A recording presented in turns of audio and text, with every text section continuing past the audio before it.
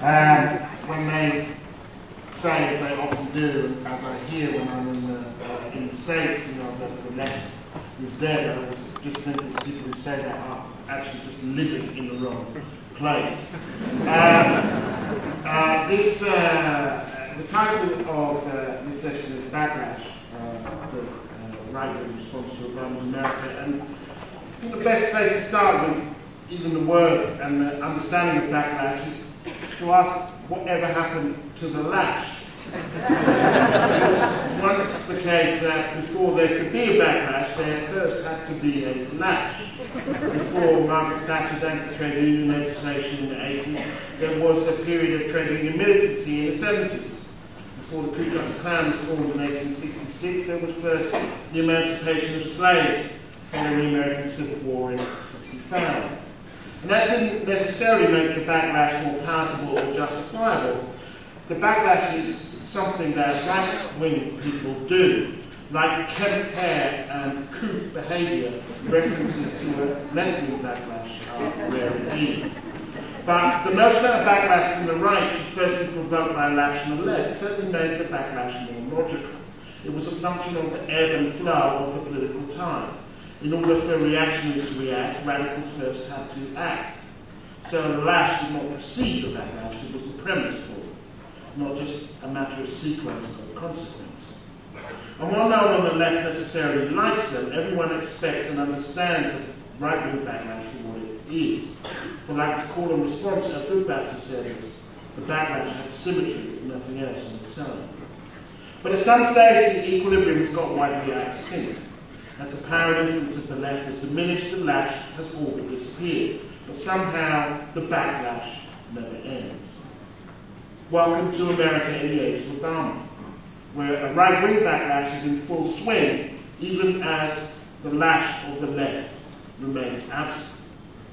Now, this has been emerging, this right-wing backlash, for some time, but has really gained force in the years since I have been, since I was here last, and particularly among what are known as the Tea Party movement. Now, there are various ways of describing the Tea Party movement, not all of them pleasant, but to get at the root of who these people are and what they're about, I think it first is important to look at their demographics. Now, the Tea Party movement, first, I don't know whether it's first and foremost, but importantly, is a white movement. It's white people. That doesn't make it inherently worse, and certainly doesn't make it inherently better, but it makes it important because when references are made to the Tea Party, for example, there was a poll that said they represent 18% of the American population identified with the Tea Party. Well, actually, 18% of the American population is about 25% of white people, and that's who we're talking about. So then you get to see that it's actually a fairly strong, or at least not insignificant current within white America.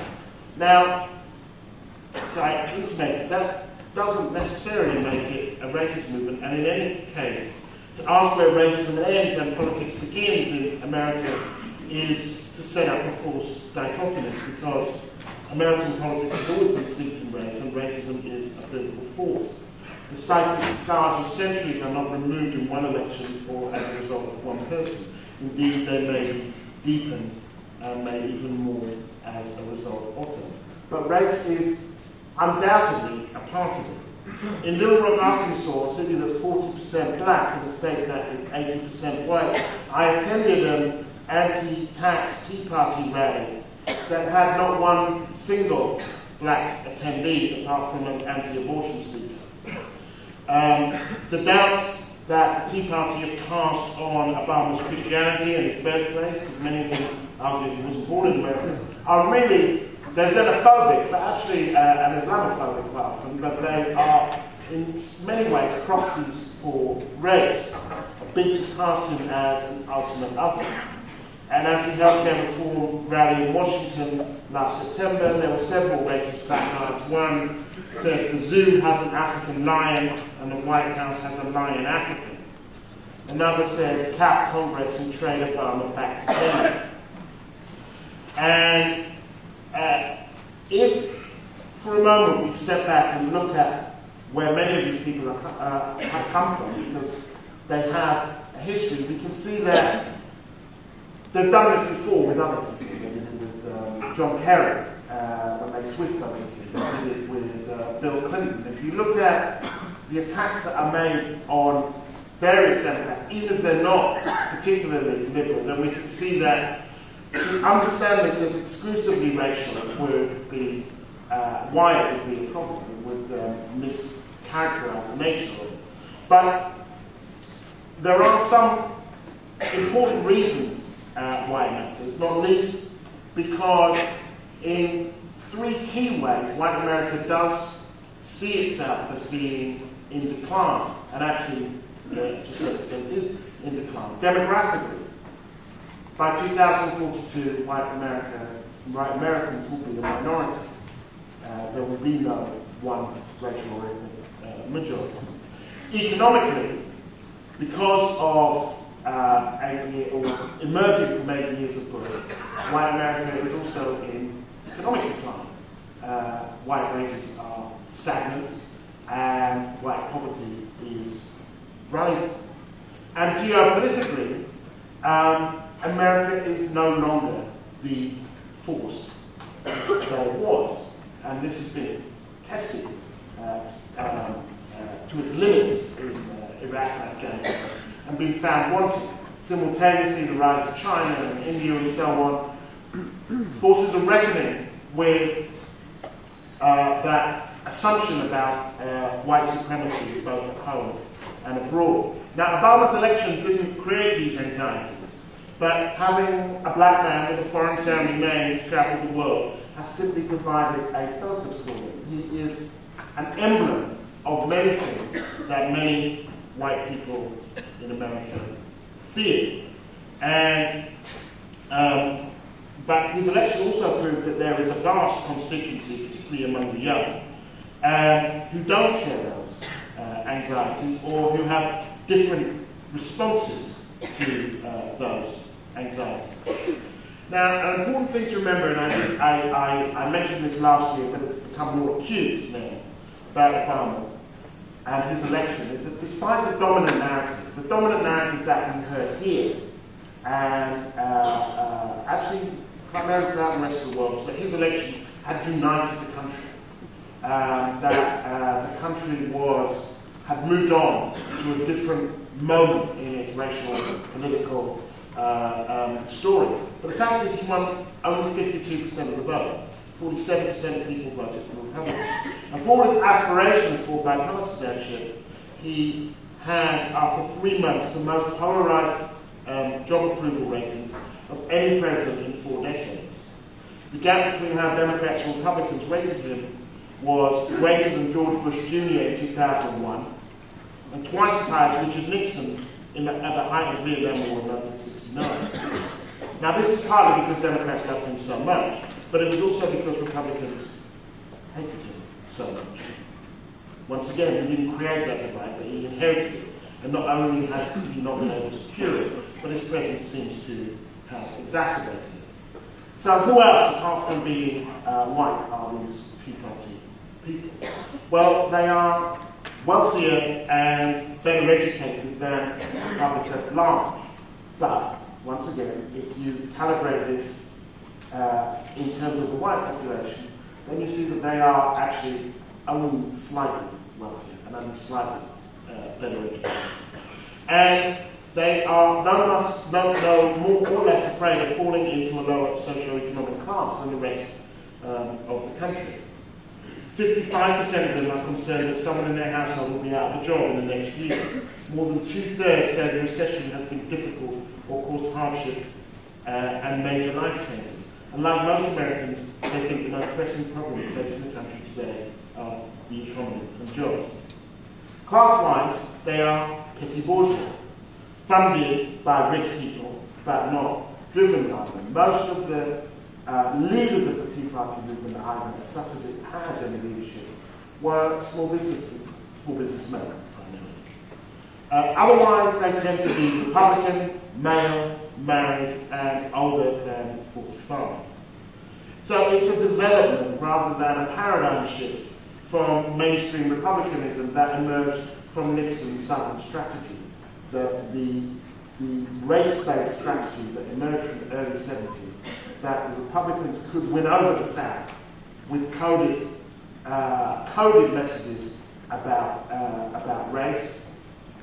Willie Horton, think of George Bush speaking at Bob Jones University, where interracial relationships were banned until very recently. That they could, by appealing to these racial codes, they could rally a significant number of the white working class away from the Democrats that had been the party of the Confederacy. When Johnson signed his Civil Rights Act, he said he was signing away the South for a generation. So we're coming up to the second generation now, and it's still gone. Final thing is that these people are sustained and nurtured by the media. The media didn't create this by any manner of means.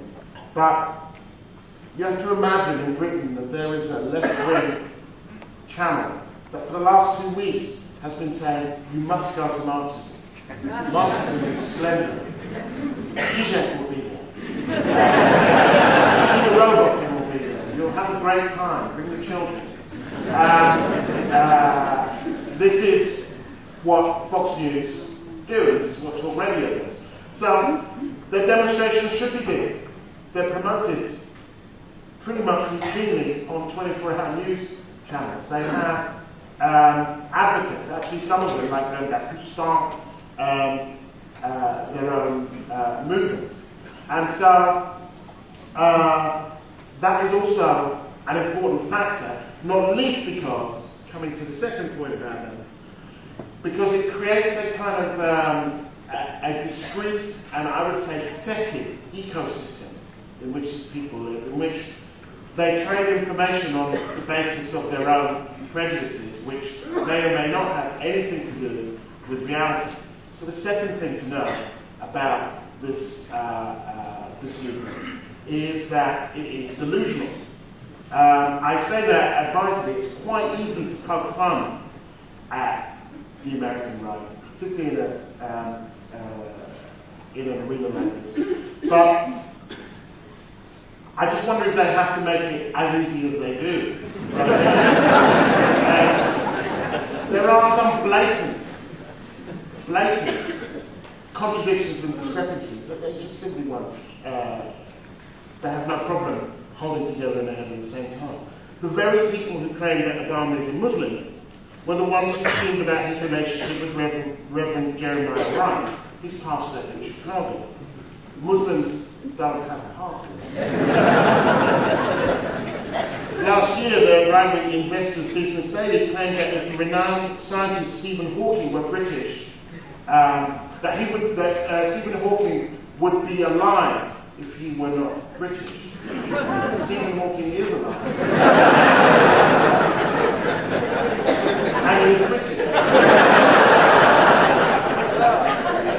I was in a bar in Lexington doing a BBC documentary about Islamophobia.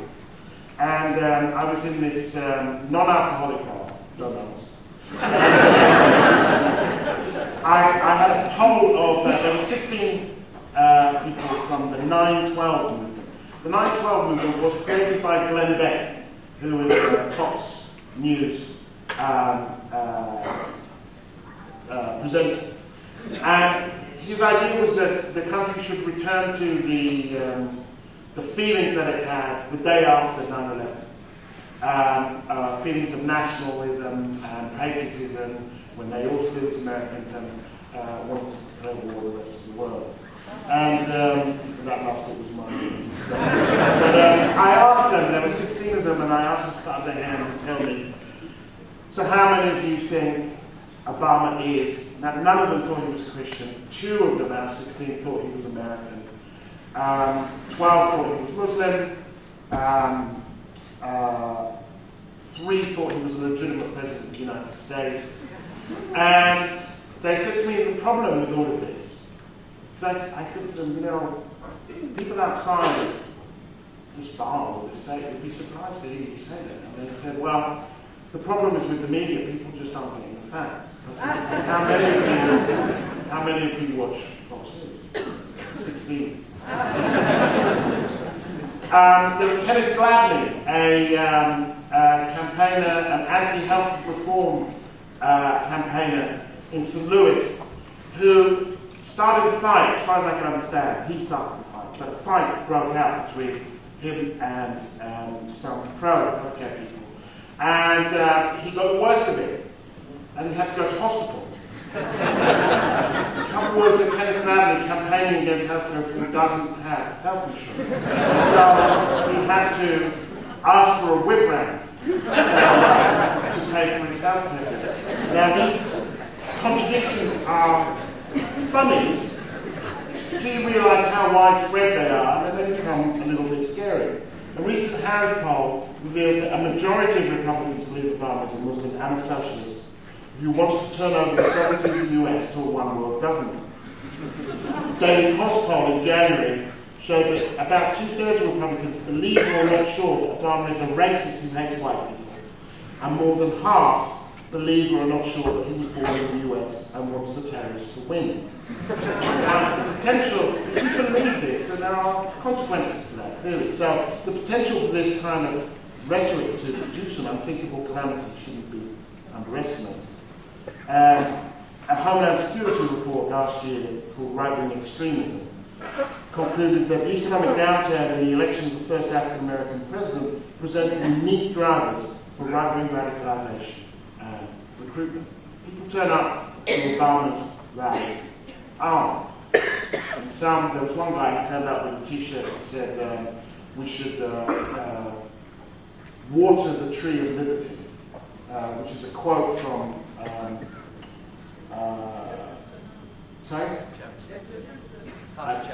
Thomas Jefferson. That the tree of liberty should be watered by the blood of patriots. So this is a direct call to violence. So there is this move, and in the absence of kind of proper facts, people then start acting on the facts that they think they know. And moving on from the delusion, we will come back to it soon, because it's like arsenic in the water supply. It has got spread right throughout the right. There is the manner in which these Tea Party people pose as, and actually believe themselves, I don't think it's just a pose, as anti-politics, a plague on all your houses. When I asked this group in Lexington, Kentucky, to put up their hand if they blame Obama for the current state of America, only 3 or 4 did.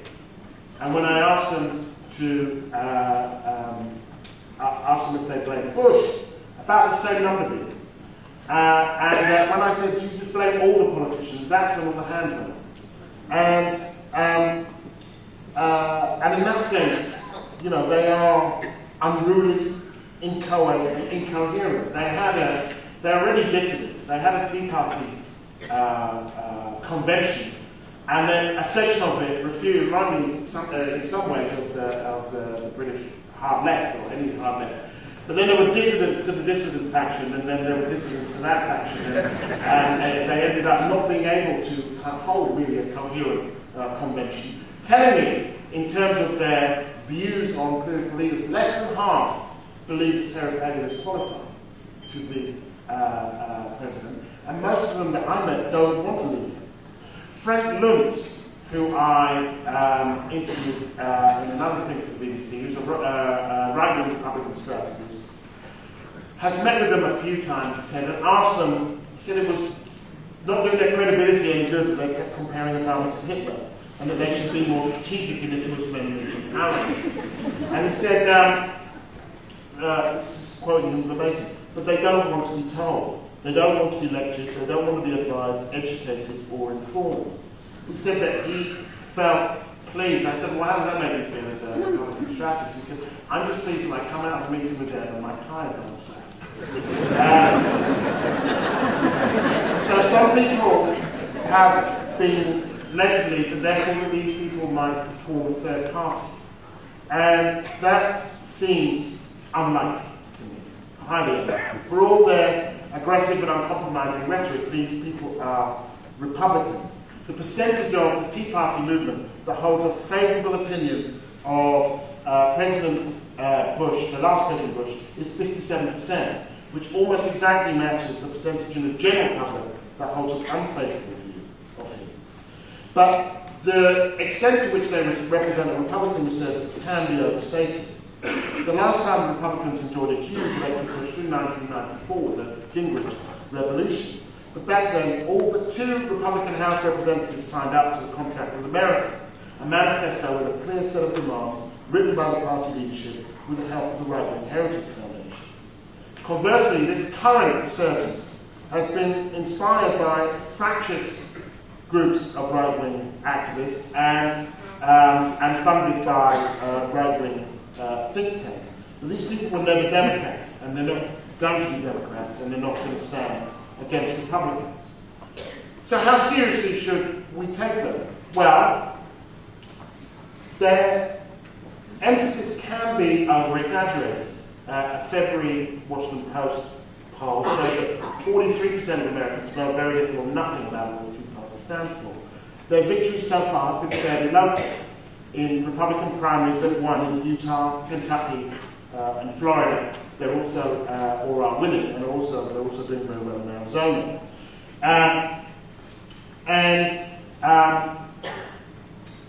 To the extent to which they're gaining, there are some independents that are then leaving the Republican Party and think that it's become too extreme. But they can't be ignored.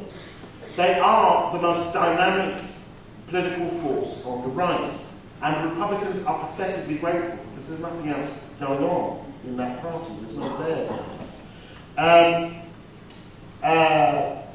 In many areas, if anything, it's the Tea Party that's effectively making the official establishment Republican Party the third party.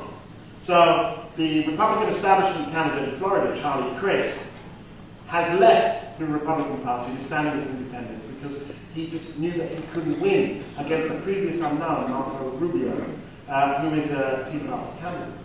Similarly, in Pennsylvania, Arlen Specter, who was a more moderate Republican, whatever that is, shifted sides to the Democrats because he knew he couldn't win in the Republican Party. And then he actually lost in the Democratic primary.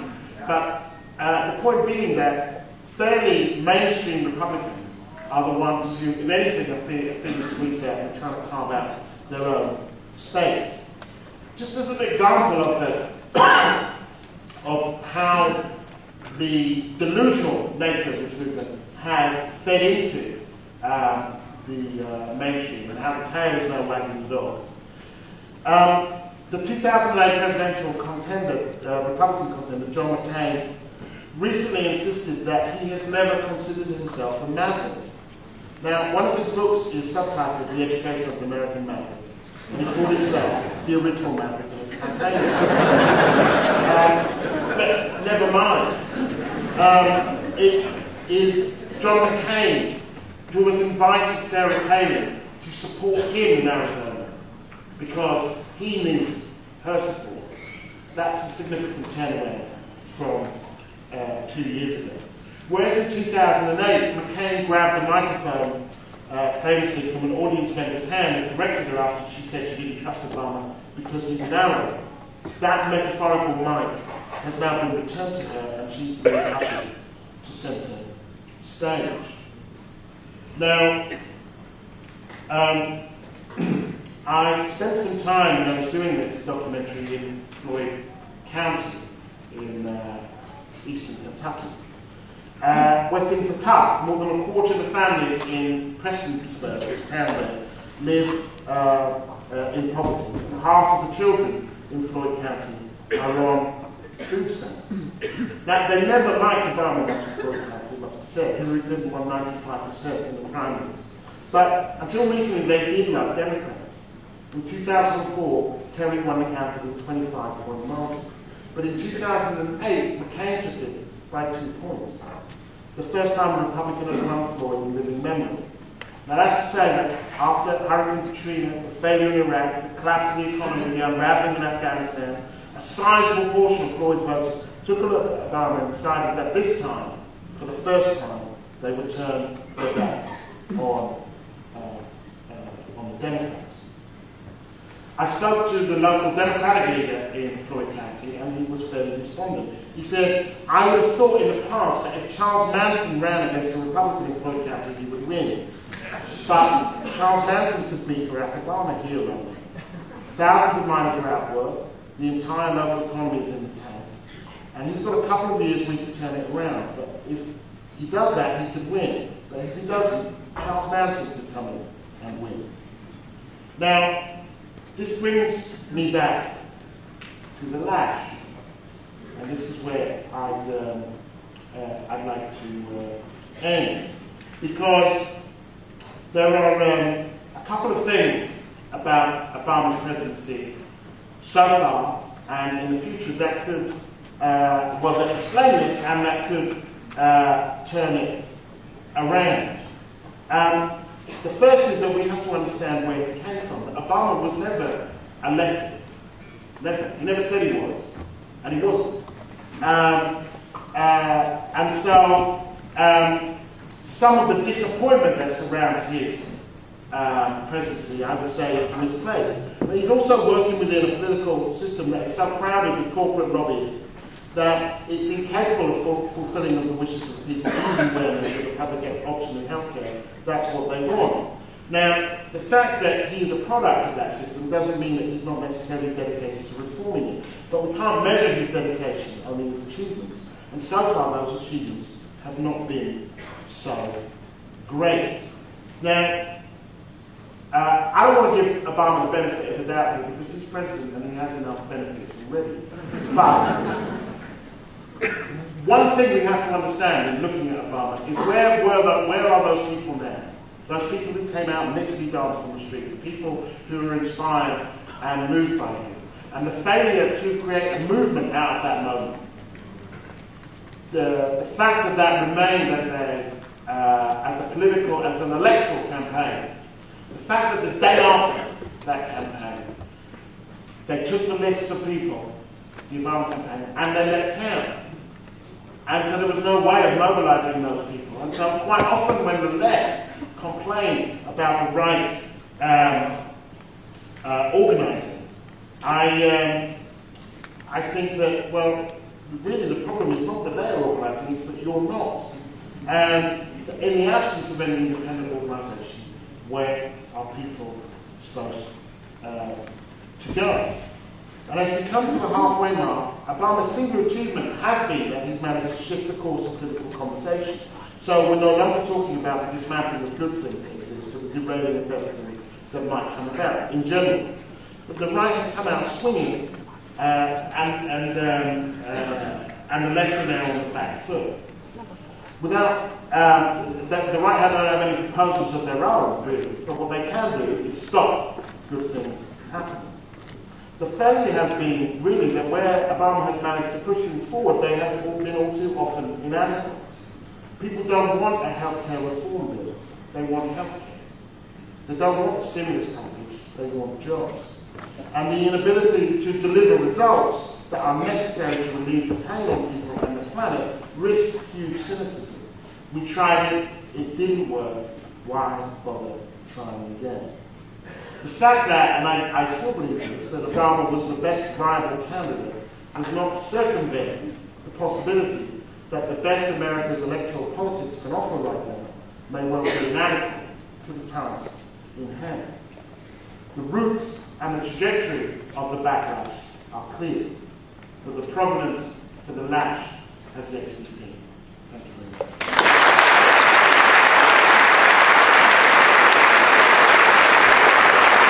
For those contributions, which were very interesting and lucid. I think one very important thing one very important starting point when we're talking about American politics at this moment, and Obama in particular, is not to fall into the notion of the great man theory of history. Why didn't Obama do this? Is Obama weak? Is he strong? What kind of guy is he? Because he'll be whatever guy we make him be, and also he'll be whatever guy they make him be. So the kind of the individual proclivities of the man himself can often kind of crowd out a broader conversation. There was a bit, I was running out of time, and so I skipped this bit, but it answers some of the questions about what happened to these people. And one thing I would say from one of the contributors, actually, I think it is difficult to build movements, and that once people have kind of been demobilized, effectively, to kind of to get them back together, to cohere that sense of urgency and activity, actually it kind of takes time. And the other thing that we often forget is from what a despondent and low base the American, not even the left, just American progressives were coming from. This was 8 years of Bush, and Bush even won the second election. This was a profound period of setbacks. And anyhow, I went to Durham in North Carolina, where I heard that there was a kind of more activity, and I met this woman called Thorpe Thoth. From the moment that she started campaigning for Obama during the primaries, she provided unstinting but never uncritical support. When Obama took North Carolina by a hair's breadth in November, the first Democrat to do so since Jimmy Carter, she demanded that the campaign leave its data so the local group could continue organising. She literally said to them, we collected those names. Where are you going with them?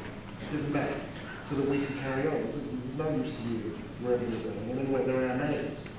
And in January, shortly before the inauguration, she called a meeting to talk about what they should do next. And she expected around 40 people to turn up, and more than 3 times that number came. We brought together this very diverse, brilliant group of people, and it was clear to me that we should not stop. We could not let these people go back into the woodwork. We had to keep going. We never thought Obama would do all the things we wanted to do, and we always knew that we would have to pressure him to get things done. That's how politics works. So they formed working groups and they started organising. One of their principal targets was their local senator, Kay Hagan, who swept in on Obama's coattails but then was dragging her feet on all the major votes. And they just gave her very little wiggle room. Faulkner said, we flooded her voicemail. We visit her, email her, get people to write her letters. She always knows we're here. She does the right thing in the end, but we have to make her. And this raises for me a quote after the trade unionist and civil rights leader A. Brando demanded that Franklin Roosevelt integrate the military. Roosevelt responded famously, I agree with you, I want to do it, now make me do it.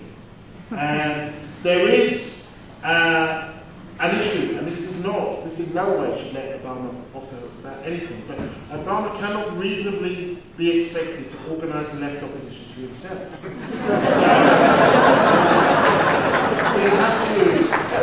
We have to have a kind of a conversation about what's happened that's broader than just him and what he did to us. There's also the issue of what we are doing or haven't done to or at him. With regard to what's kind of qualitatively new, I would say a few things. The media is qualitatively new. I mean, that's something that Fox News, Rush Limbaugh and so on, that wasn't around during the 80s. Limbaugh was growing in the mid-90s, and really Fox came into its own under the impeachment saga with Clinton. But that's something that's new and fairly different. And also, the other thing that's new and that helps characterise this thing is that while they're the same people, there is a difference in intensity than there was against Clinton or Carter and these people, precisely because of what Obama represents. That kind of, he's black, he's got a foreign-sounding name, he appears cosmopolitan, And so he becomes an emblem for fears amongst some, racial fears, fears about globalization, and xenophobia, can all be just rolled into one person. It's also important to bear in mind that Obama has done some stuff. He's not just been kicking it in the White House. That the healthcare reform, and this is the point of it really, it was inadequate. Short of a mass campaign outside of organised electoral policies, it's difficult to see how within the electoral system, for all of the flaws that there are in it, that anything better was going to emerge. That it wasn't just a sign of his weakness as a person that they didn't get public option. There weren't the votes. And that is not to give them the benefit of the doubt, as I said, it's just to kind of explain and map out a reality. There could have been the votes, but for there to be the votes, there would have to be more people like Fulton Fox putting the pressure on their local senator, and those efforts were sadly all too patchy. But the healthcare vote, the stimulus package, a whole heap of things that we look at what the Tories are doing there. If McCain had won, we'd be having some very different conversations. And one of Obama's problems is that the best that he can say to large numbers of people are, you should have seen what the other guy would have done. And that is putting food on your table, and it doesn't get you a job, but sure. The question about why the left hasn't done better, which is kind of really above my pay grade, but I would say race is definitely a question. The issue of whether a certain section of the white working class can see black people as possible collaborators in a project for a better world, rather than threats to their small piece of pie. The weakness of the labour movement also. I said this last year, and I'll say it again, in terms of the symbolic value of it. The symbolic value of Obama's victory cannot be understated. It can be overstated, though. And it's important to not to confuse the symbols with the substance. So there is, and I'll be talking about this a bit more tomorrow, but there is no necessary link between black or female or any other underrepresented group representation and equality necessarily. Bangladesh, it was last year, had an election with 2 women as presidential contenders. That's not doing a great deal for women in Bangladesh. Obama's victory has actually, since he's won, the gap between black and white has actually grown in terms of poverty and unemployment and so on. So these are often emblems, often symbols, and not necessarily substance. The connection between the two is complex. Running very quickly and inadequately through some other specific questions. The Zionist lobby is still powerful and still has a major influence. I would argue it has less of an influence than it did, but it fits into that narrative of there's been a shift. Obama's not Bush. The Israelis certainly don't think it's Bush. There has been some limit, but it's inadequate. So this, if you look at where we need to be, and we look at where America was, and then is Obama over here, it's not enough. And once again, you have to ask, where in America is the pro-Palestinian left? That expectation that Obama's going to make that journey on his own is really an expectation that he will lead us. And we have to lead him. I mean, if we believe in bottom-up transformation, then we really shouldn't be looking for him for leadership. We should be forcing him to follow us. The Arizona law is incredibly important, which is excluding large. It basically makes sus laws. It makes sus the law in Arizona, so that you can stop someone on suspicion that they are an illegal immigrant, as though you can see illegality in a person's face. Now, what's happened in response to that is a massive and much needed mobilization of Latinos and their allies. And once again, we have, 3 years ago, And these were the people who actually created the mass slogan that Obama used, "Si se puede," yes we can. That was the slogan of the pro-immigrant demonstrations in, I think it was 2006, 2007. Today we march, tomorrow we vote. That was what they said, but actually they didn't mostly turn out to vote. And after a few of those marches, people went home. And so a means of sustaining these upsurges has not, they're very spontaneous, they burn brightly, and all too often they disappear with little trace, not with no trace, but with little trace. And so once again there's been this resurgence, and you've just got to hope that in some way they can keep together and keep a focus, provide a focus, but if they defeat that, then where do those people go? BP in many ways, that situation has revealed Obama's and the American polities paralysis in the face of big business. That they just let business run the show. And then when they ran a bad show, there was really nothing that they could do. There was no regulation, there were no regulators, there were insufficient laws. And so you really see the relationship between capital and politics in America played out on a grand scale. I think with Afghanistan, the question is really how they are going to choose. It's clearly they've lost. And the public mood has completely gone against them. People have almost forgotten why they are there. And because all of the links that were made with Al-Qaeda and Iran, the whole thing has been confusing the public mind. And clearly they're losing. The question then arises, how does America declare victory from this loss and then leave? And that is quite honestly what I think they're trying to work out in this moment.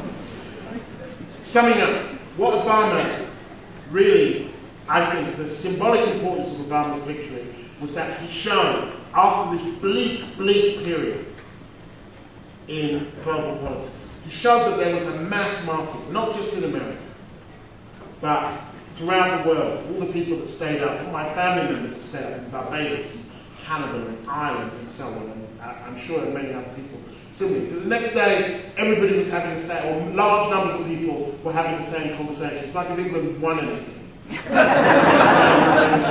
in England, people were saying, "Wow, did you see that?" But that was a global mood the day after November 5th, 2008. And it showed that there was a mass market for hope. As simple as that, to hope, that there was hope, that there was a market for some kind of possibility of, even for some people, a utopian vision. Well, if America can do that, then who knows? Who knows what's possible coming out of this bleak period? And it showed that there was a potential for alternative narratives. That actually, while large numbers, while a sequence of bad things had happened, that people in their spirit were not defeated. And the trouble was that Obama himself and his campaign was a completely inadequate conduit for them. And now what we have to do is deal with the gap between those aspirations and the reality. Because in that gap can lie cynicism, but can also lie potential for mass mobilizations in order to make those hopes a reality.